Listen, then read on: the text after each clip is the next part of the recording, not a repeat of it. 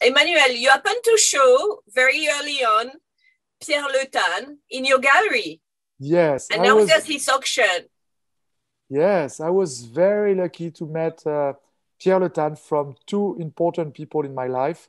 Marie-Hélène Montenay, she was my partner when I was 23 years old. She was a marvelous woman, and she was showing by herself Pierre Le Tan before me. And, uh, and Damien Hirst introduced me also to Pierre. And Marie-Hélène was so kind with me. She was agree for I do a show directly with him in my let's say second space, I think, or third space, my third space. It was a Rue Beaubourg, and it was a very nice experience for many reasons. First of all, Pierre Le Tan is he was a marvelous person. He was super kind, very taking a lot of time to discuss with you, to explain you many things. I learned a lot from him. He introduced me the works of Bérard and Christian Bérard, and I was always very attracted by his works. Maybe one day I will buy works of Christian Bérard. And he have Pierre Le Tan have a fantastic taste. I don't know to speak in past in English. It's terrible. He, and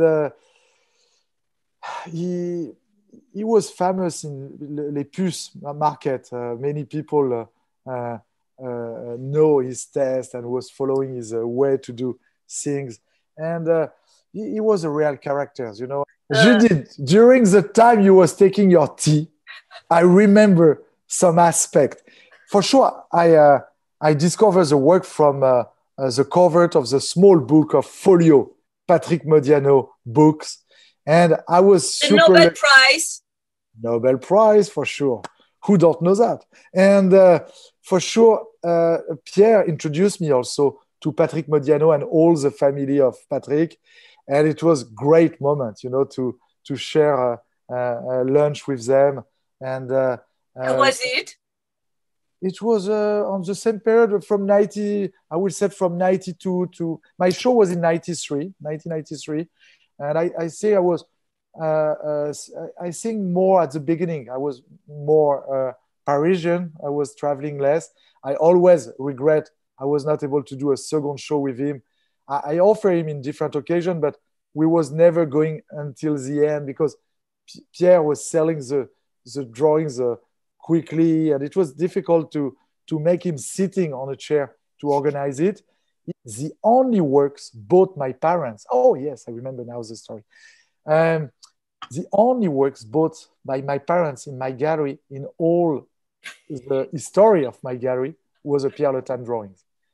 Place Fürstenberg. My father still have it, and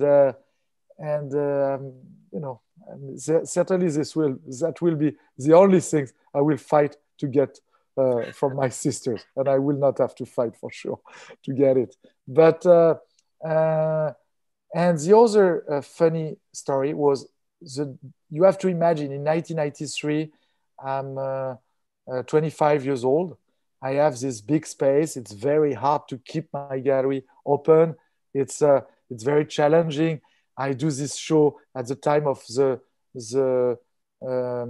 book go out at this moment, and I have to frame all these drawings. It's quite expensive because it's a show with a lot of drawings. And arrive the parents of Pierre, and I met the father, and the father is Le Faux. Oui. And Le Faux is a major Vietnamese artist. He's really another artist I will dream to show. I love his work.